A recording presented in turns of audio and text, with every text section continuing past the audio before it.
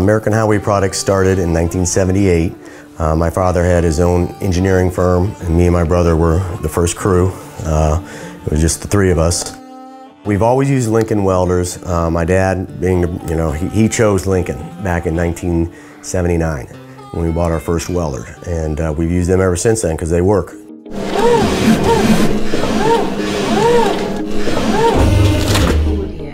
Manhole risers are a product used to raise the lid to grade when you're paving. It's a high liability product, so you have to have strict guidelines on manufacturing and strength of your riser.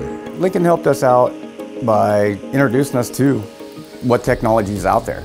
I see automation a much better solution to the problem than putting in extra welders, extra stations, and extra employees. I'd rather streamline and increase productivity based on automating it.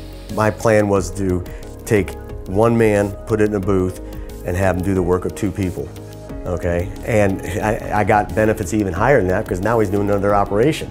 Normally it would take two guys, one to weld and one to assemble, but with the automation process, I can assemble as the unit's being welded by the robotic system.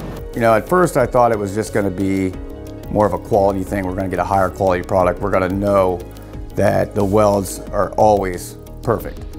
The robot knows where to start and stop the weld consistently in the same spot every time. But as we introduced it, we started seeing that production is better. They're more uniform. And one thing that really sticks out is our guys throughout an 8-hour day, they're not as worn out because they're not heads down with a MIG welder welding all day. The automated system has improved my position just because it's cut down on the physical labor. I'm able to produce more product of two manual welders, and I'm able to continue on to the next step and continue our product along assembly. Typically when we're welding, we're having to move the entire time. It's more dynamic as just a worker, but when you're using the robot, all you have to do is load the product on, clamp everything in, and you hit two buttons, and the robot does all the heavy lifting for you. That welding fixture does 750,000 different size risers. And if you count the skirt, there's a little switch that we have for 10 gauge and 12 gauge. You really have to double that.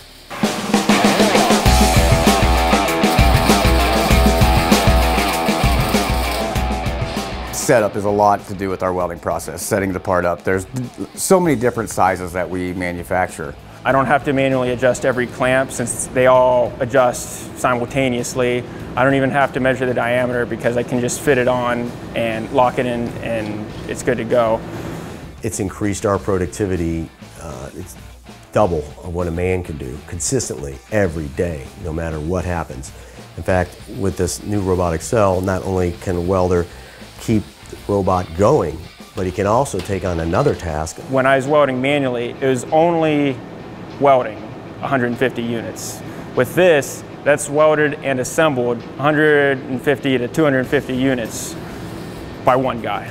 I'd rather spend a lot of money on my wire and make sure it's a perfect weld, and going with a robot, it's perfect every time. Well, it's lowered our cost. I have noticed we go through less nozzles with the automation, we go through less tips, and we go through less insulators.